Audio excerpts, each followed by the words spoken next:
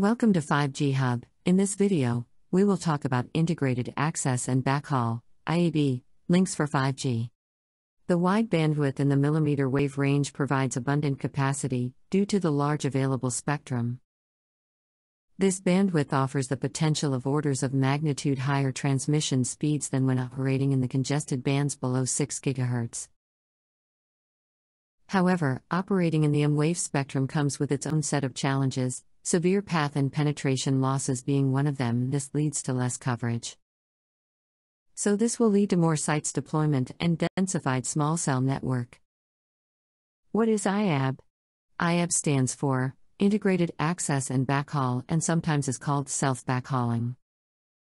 Self-backhauling or IAB means that the access and backhaul share the same wireless channel.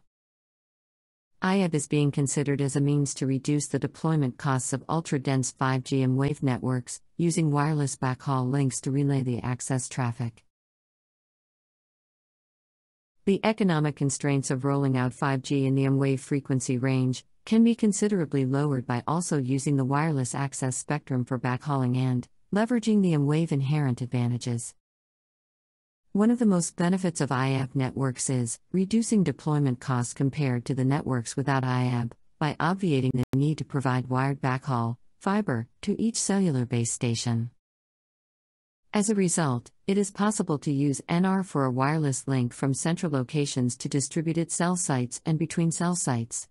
This can simplify the deployment of small cells, for example, and be useful for temporary deployments for special events or emergency situations.